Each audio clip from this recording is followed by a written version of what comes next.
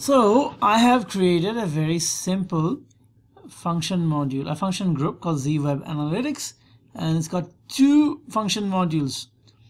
We're going to use this function group, both these function modules, as our in our SAP Gateway Odata service. Let's quickly take a look at the first one. There's a function module. Look at the attributes. It's a remote enabled function module. It means anyone can access it remotely. Outside systems can access it remotely. Import, as in the data that will be supplied into the function module. Everything is a character. It's always safe to do characters because outside systems may not recognize the SAP data types. And export will be a result string. Very simple. Let's look at we don't have any changing tables or exceptions. And these are obsolete, kind of obsolete tables. Is kind of obsolete anyway. Now look at the source code. We define the global structure. Type is ZWeb Analytics, which is actually the table we are going to. Is a transparent table. We're going to fill this table, and so line number is a unique key. Every combination of these three data will be uniquely identified by this line, because these three may not be unique. Same user can be using the same URL at the same time from two different browsers, theoretically. So we have to uniquely identify. You have this line number. Client, don't worry about it. This is SCAT. The client is 800. System is this is system. This is system. This is client. This is not in our control. So this is a client dependent data table. We'll talk about it later. Let's look at this. This is a table. Go back, and this is a structure. This is a table. Standard table of. It's the same way. Standard table, same thing. Now, what we're doing is select anything from the table, from the database table into the internal table, right? And then SYDBCNT, it's a system field. We don't set it. SAP sets it in the background. System database count. And that means how many records have you selected in this select statement. That is the number of elements already there in this table. And that's our line number. If it's 0, line number is 0, starts with 0. Now, we just fill the structure, GS, global structure, right, with the supplied data. These are the supplied data in the import section, right? We supplied this data. We supply this data, and we use the modify statement to pass this data into the table. We use modify because if the data exists, it'll just overwrite it. If size of burst equal to 0, means that operation, the modify operation, is successful. You'll have a success. Well, I like to write my name everywhere, so let me put and now this is for the put or post operation. And the get, well, the get, we're not going to get anything, okay? We need the get service for various reasons. We also need to implement a get service. So same import, same export, whatever. The source code does nothing, just we don't even need this part. Comment out, just result string, whatever. So we going to save this, and then we're going to activate it. This is the best way to activate. Always activate the function group.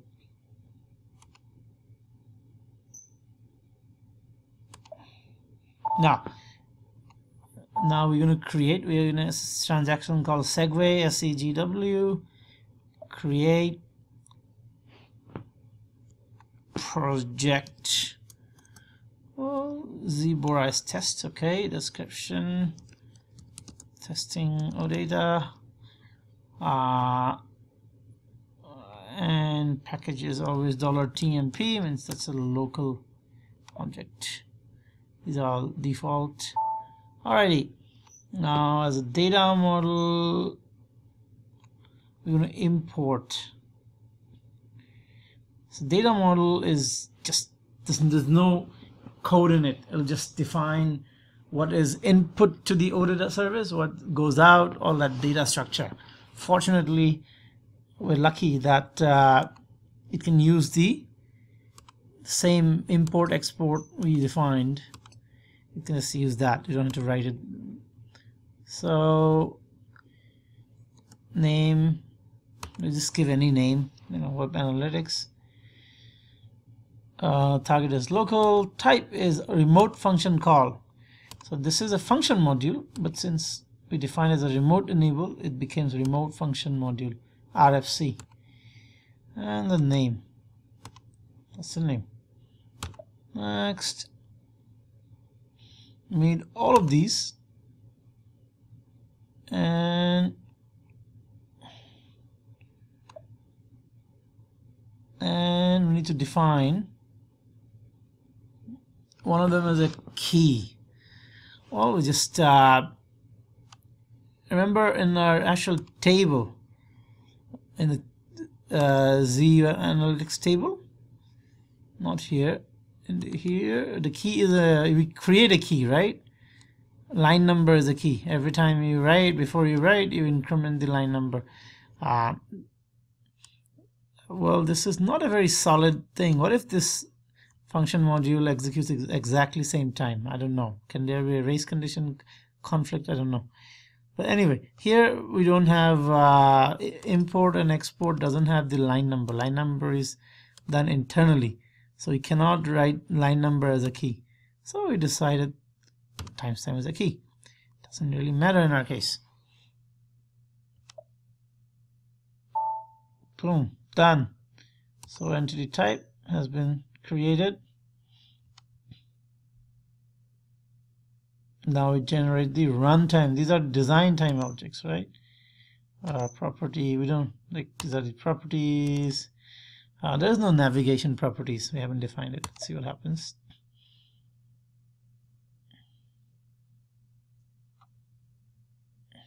Okay, either $TMP or click a local object, same thing.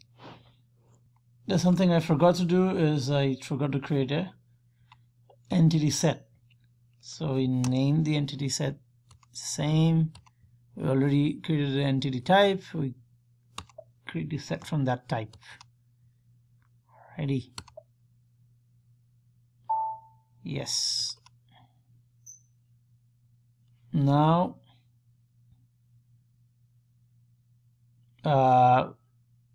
it's all good. Now we generate the runtime objects. Well, so far we just generated an empty shell, outbound, and what is input, output. No, we need to define how these operations, create, update, read, CRUD queue operations will happen. We just need read and create. Okay, so how you're going to map something already there? Target is local, okay, because our remotes are, even though it's a remote system call, it is defined inside the same system. We didn't define it inside another system, right? It's remote because outsiders can call it. For us, it's local. So create is, this is the create. We created this create. Look at the magic. It understands what's inbound, what's outbound. Okay, timestamp is a key. Look at the key here. We propose a mapping.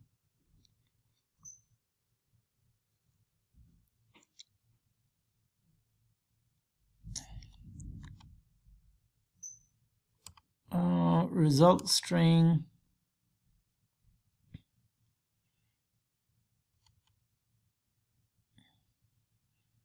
Okay, for some reason the result string didn't come.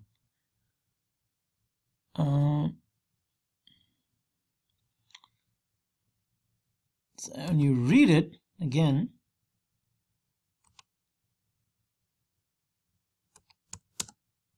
this is the one for read. Okay, for get, read is get. Let's see, propose the mapping. That means we will enter timestamp, we'll get a result string. It's fine, it doesn't really matter. If you want, you can put these two. Alrighty, then we run.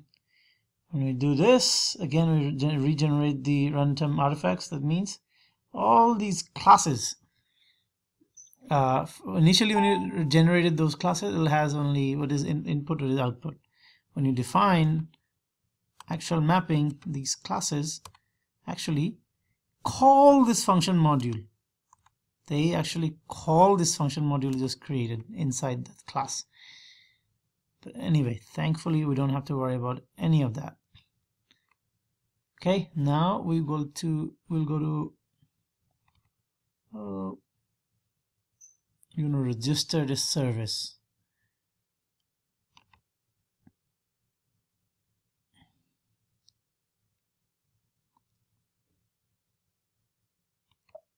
All right, service name, it's all good. Standard mode, none. Okay, that's all default. Create information, local object, sorry. It's all local object. Boom, done. Now we're gonna go to another transaction. Maintain this service. After register, you maintain this. Okay, we activate the ICF node. Boom. Now this is our service. Then we go to the gateway client.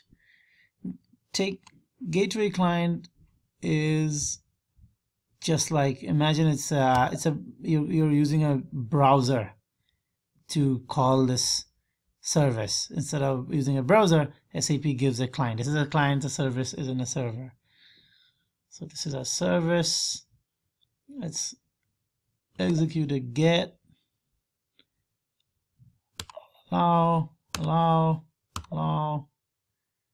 Okay, we got a status value. Okay, awesome. So at the client, you have up to this is the name of our service, right?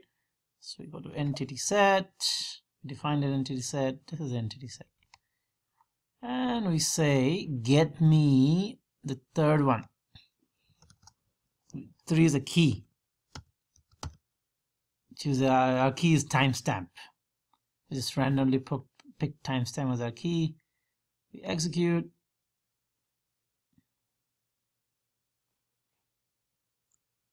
So see, we put timestamp 3. We didn't put anything here, but that was the key.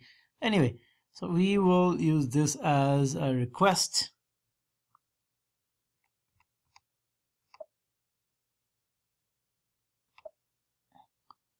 And then we'll put, actually we're going to save this and get whatever we did. You know, who knows, we might need it. Test group, the Boras test. You know what, we'll use a existing test group. Oh, no value found. Let's see, there's an existing test group. All right, so we put, okay, whatever.